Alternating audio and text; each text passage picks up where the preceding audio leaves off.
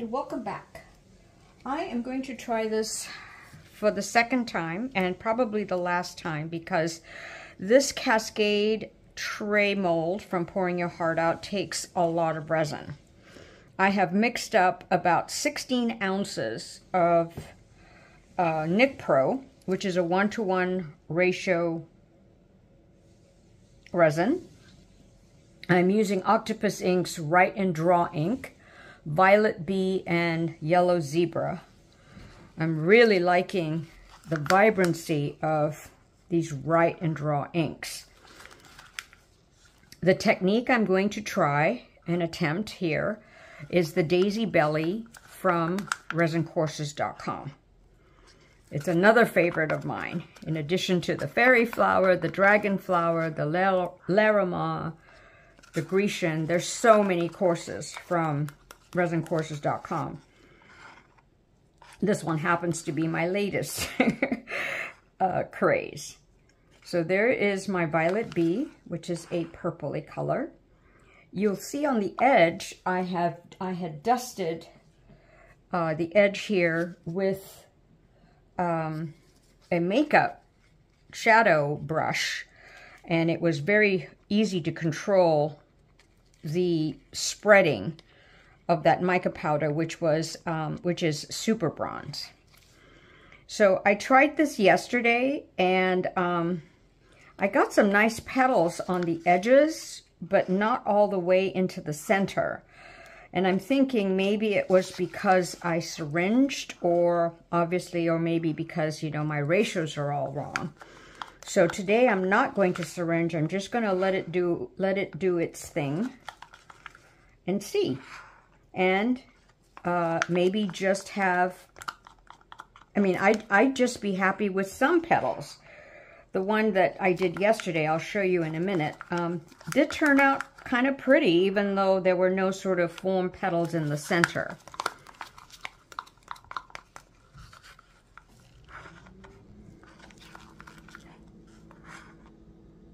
I'll show you that in a moment. I'm just trying to get as much out of my two colors as possible. That sure looks pretty. Then my white, I've used Cast and Craft, mixed in my Nic Pro.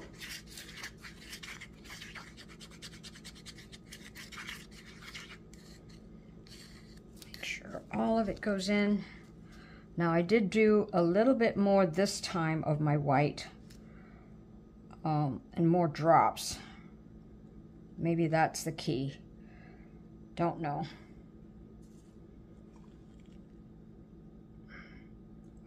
Or I might ask for a Christmas present to buy a whole bunch of Nic Pro. So I can just keep doing, because this is such a beautiful mold. This is there's a coaster size of the Cascade, which is where this started. And Julie made this huge one.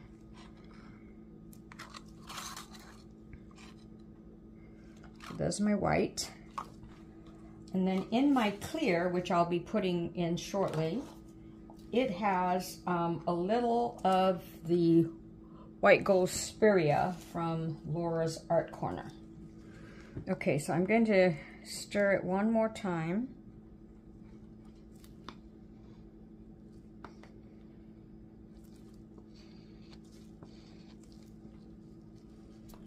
And I'm going to push it in the center, and I'm going to just go out high, and I'm watching my edges, making sure I don't overflow. Yesterday I didn't. Hopefully I'm lucky again today. And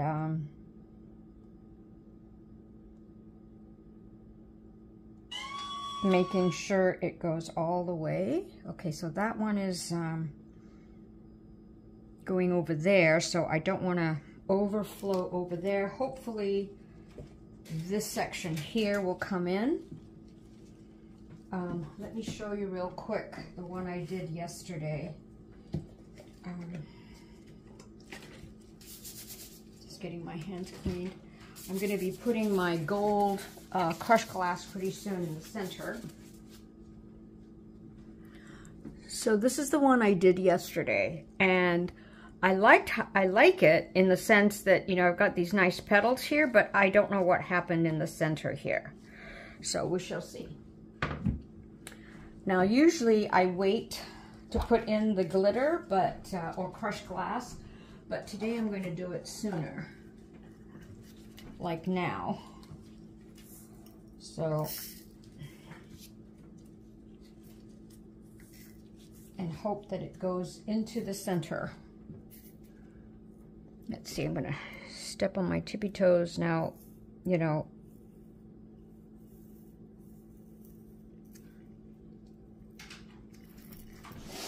I'm going to gently move that.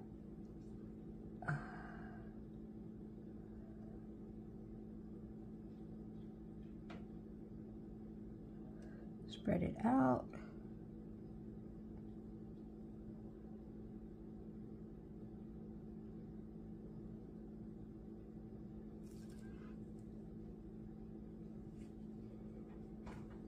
Trying to make it a circle. Oopsie.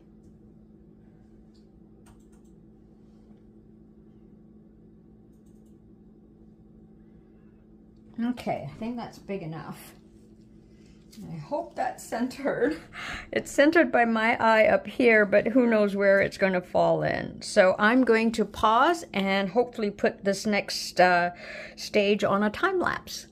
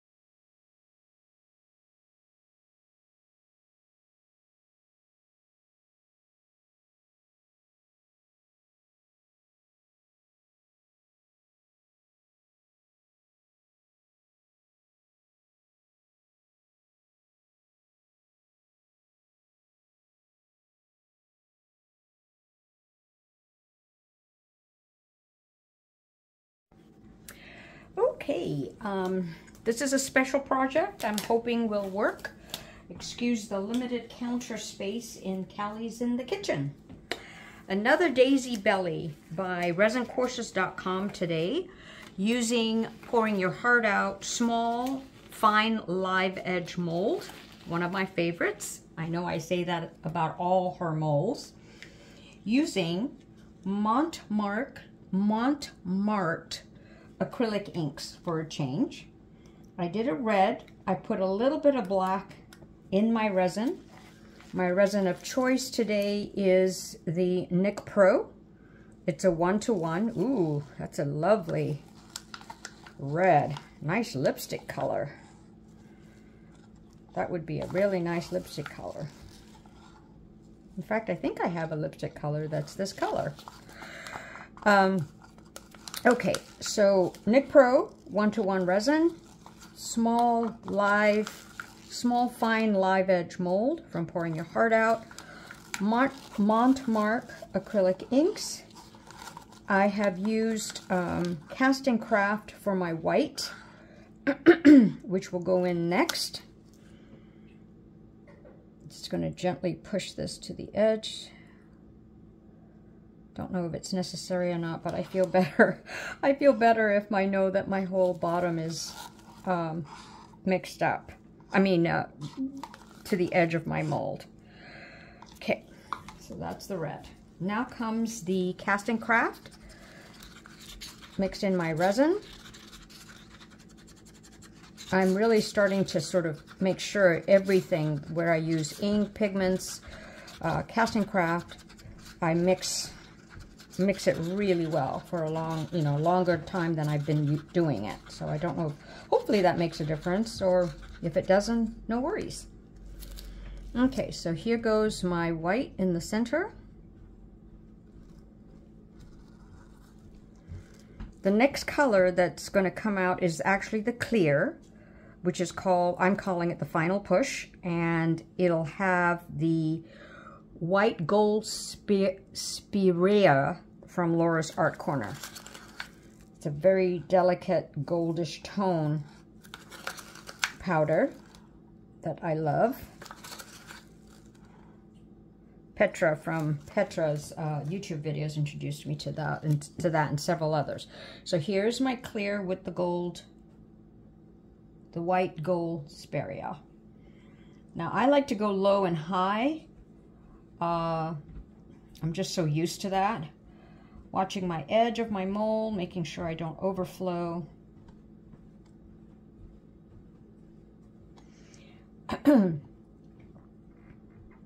I did a daisy belly on this one to the right of me, and what I did was I put in my glitter mix, which was crushed glass, right away. But on this one, I want to just test to see about putting it in a little later. So I am going to hopefully put you on a time lapse so you can see, and for me, hope that it closes.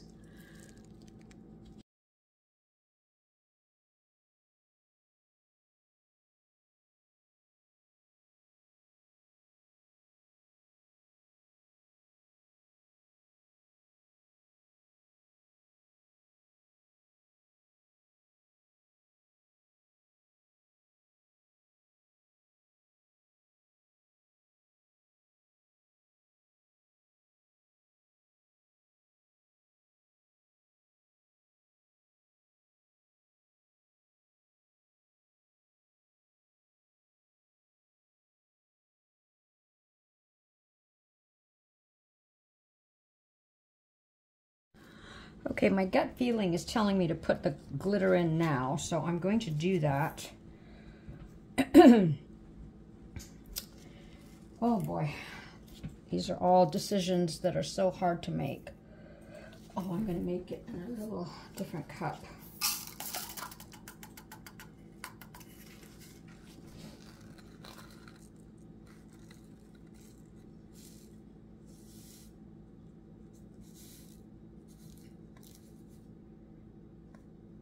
Now, I hope I haven't disrupted anything.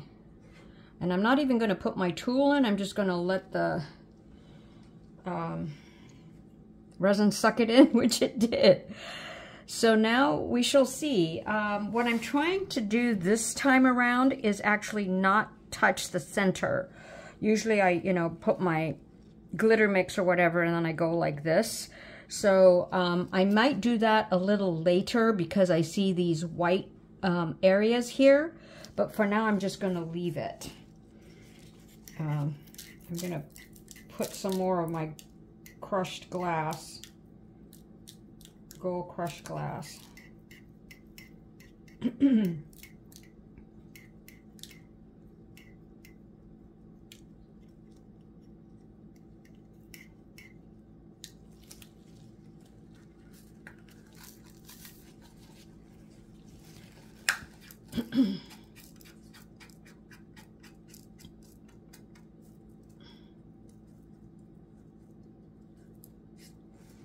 What I think I'll do is I'll sort of push it down a little later, but just for now, just, oh gosh, of course it has to spread. Oh, you little stinker. Should have left alone. Okay, well, since you're going to do that to me, I'm going to push you down now.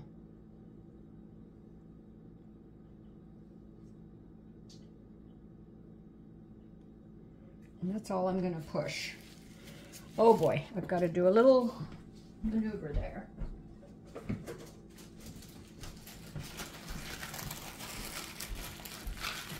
Because it's overflowing.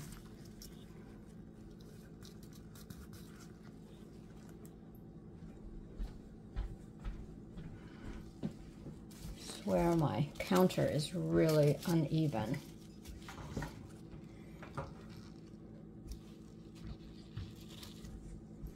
Now I'm going to push this a little bit more there. Hopefully that helps. Clean it up a bit.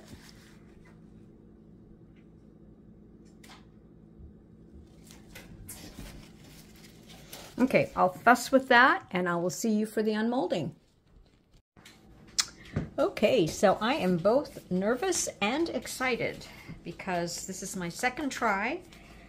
And I'm hoping that I get more petals on this huge tray mold. If I don't, I will use this fantastic mold for some other type of project. So it closed all the way to there on its own. Pretty interesting. Okay, let's see how you did. And I will clean off all that mica powder on the side. Oh boy. Oh, very pretty. I like it. I know this is off center and this is this, but I'm really happy with that. So that's the best I can do. So there is my daisy belly on a Cascade tray mold, which is like 8 inches.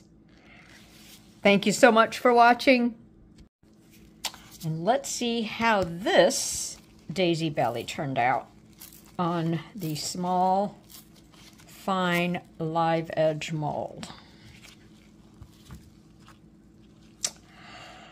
Whew. Oh, wow. Very interesting. Interesting petaling. Wow, very cool. It's interesting what I did there. Not my usual petals, but I love it. Love it, love it. Thank you so much for watching. Okay, so I've shaped it. I don't know if you can see that it's, you know, curved and into a bowl. Kind of a shallow bowl, but check this out.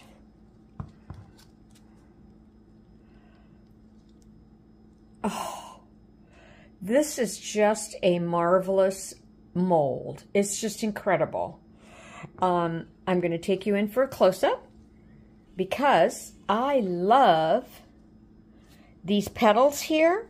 And even though they ended just here, this little teeny ones, I don't mind that these are dots. It's kind of, I mean, all in all, it's really pretty. At least that's what I think. So thank you so much for watching this Mama Daisy Belly.